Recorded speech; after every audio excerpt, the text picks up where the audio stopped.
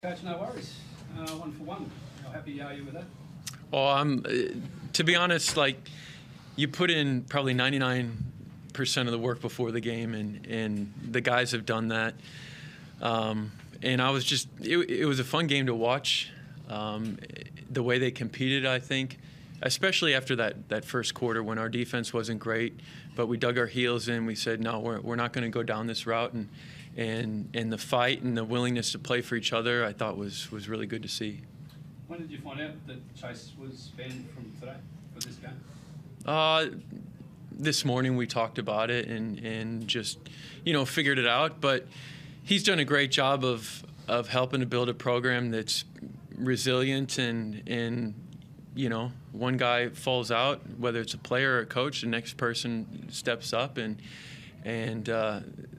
just like to point out as well that, Fleur and Daniel Kickard, Angus Henskins, Toby Banfield, all these people, I'm the one, Johnny, I'm the one, and whoever else I missed, I'm the one just standing up there, but like, they're the brains behind a lot of this as well.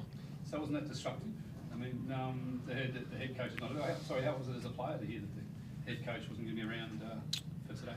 It was a bit of a distraction, I'm not going to lie to you. It was a bit of a hurdle we got thrown at us this morning because Chase has a really big role in this team. He calls plays from the sideline, and it's like, I'm not going to lie, we were a little bit worried about how that role's going to feel and how just everyone's nerves are going to feel. And Kevin did a great job of coming in the locker room just saying, like, yo, next man up mentality. He did a great job of settling the ship, and he did a great job tonight.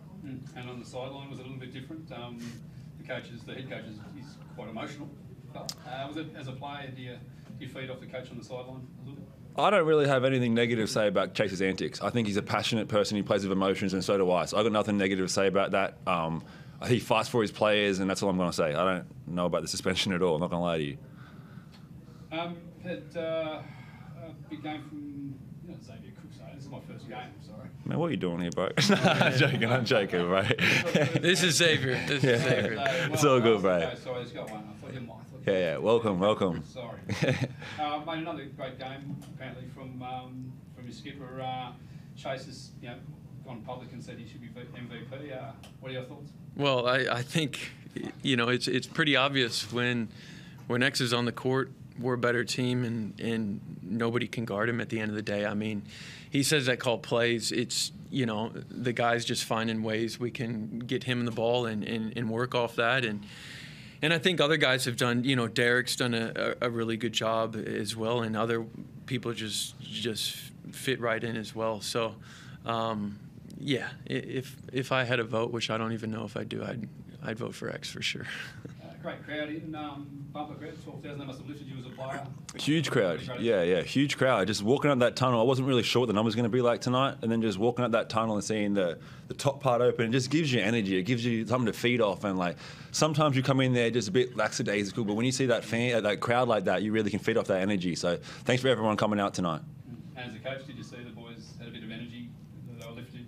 Was it noticeable that sort of that extra spring in the step? Oh, it was awesome to see. First of all, just walking out and seeing everyone there, and then just the fight and it's just, I guess when you're standing up there as the coach, it's pretty a good play, and you just hear the crowd erupt. It definitely gives you some juice, and the fans were great. Yeah, slow start, Kevin, but in the end, you really showed how top classy your team is, of course, thanks to this gentleman, and of course most of the other players on that court. What were your words in that first quarter, knowing that you were trailing in one of the few games that you don't normally trail? I think, to be honest, I didn't have to say much. I mean, I said defense, but we know we gave up 26 points, and that's way too many. And I think just our activity and the way they scored was just too easy. So pretty simple message, and the guys, they did it themselves. They said, no, this is not how we play, and I thought really dug in there and D'd up last 3 quarters. Did you feel the pressure as you have only just stepped up as head coach for this game, and knowing that the pressure is on you guys being the defending champions? I think you have great people around you, which helps alleviate that, as well as ignorance, which kind of makes you blind to all that. And then more than anything, you just like to compete, whether it's a player or a coach, and it was fun to go out there and watch the guys compete. So I think once the game starts, kind of those butterflies go. Matty McQuaid, you're up. Kev, congratulations to you, mate. The team shot the ball at 69.1% from the field. That's the second best field goal percentage in a game in the history of the franchise. Wow. How were you guys able to attack the Tasmania D in contrast to the last time they came into this building? Well, yeah, I mean, I think we shot, 80% from two or something like that, or points in the paint. Yeah. So I think just a constant attacking and putting pressure on the rim, not settling, and at the end of the day, playing for each other, a willingness to share the ball, and I think all that leads to it, and the guys did a great job. The half court's been a little bit of an issue for you, and it certainly was in the fourth quarter of the last time you played this team here. Were you happy with the way the guys executed in the half court for the most part tonight? Yeah, I think so. I think anytime we can play with pace and just really good ball movement, everything looks a lot better. So, there's always areas you can work on, and but I think for the most part, pretty pleasing. Bex, the last time you played this team, they held you to 12 points, and that's been something that many teams haven't been able to do. Tonight, it just looked like you were in attack mode right from the start. I mean, did you feel like you could take those matchups and take advantage of those matchups every time down the floor?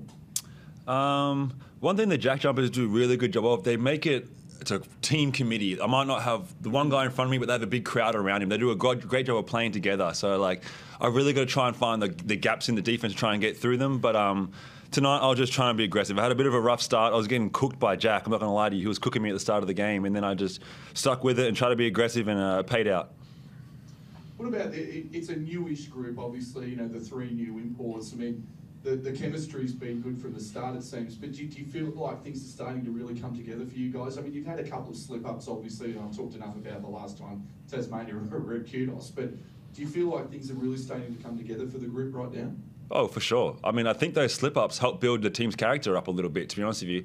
It's all, when everything, you're always winning games and all that kind of stuff, and stuff's sweet, then I mean, that's not really how you build the bonds up. When you go through some tough times together, that's how you really build them up. And right now we're really starting to click together, and like, I'm only as good as my teammates allowed me to be. Derek's doing a great job of hitting me in the pockets. DJ's doing a great job, and everyone's doing a great job of playing together. And that's when we play our best basketball.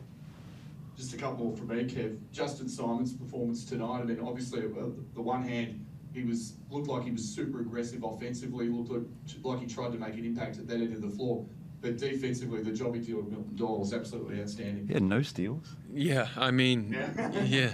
That's what we said too. I know. I can't believe the amount of shots he changes and making guys hurried, his activity, and just his character, the way he lifts guys up on the court. You can't measure that, and he was great tonight. And like you said, did a really good job on Doyle, who's a really good player. Dejan Vasiljevic, good to see a couple of threes go through. I mean, obviously he's very public in putting a lot of weight on himself and a lot of pressure on himself during the week, but that must have been pleasing for you and the group just to see a couple go through and see his confidence. Well, not that he's ever short of confidence, we know, but as far as getting a couple to go was huge for the team. It really was, and I think more than that, he's really starting to play both sides of the ball and D up as well, which is huge for him. So. It's really good to see. He doesn't see his worth, and neither do we, just relying on making and missing shots. So he contributed on both ends for sure. And just finally from me, guys, a question for both of you. The Phoenix coming into town, a little bit wounded at the moment, but what are your thoughts on that matchup? You've got a bit of a short turnaround for a Wednesday ball game. Yeah, really looking forward to that. Obviously, it was a crazy game last time we played them. Hopefully it doesn't go as long as last time. And, yeah, we get after it. Another really good game and very talented team for sure. All right, thanks, guys, and congrats, Kev. You're the 16th head coach in franchise history. They can't take that away from you. And you want to know. Let's go. Thank you. Appreciate it. Is there anyone else?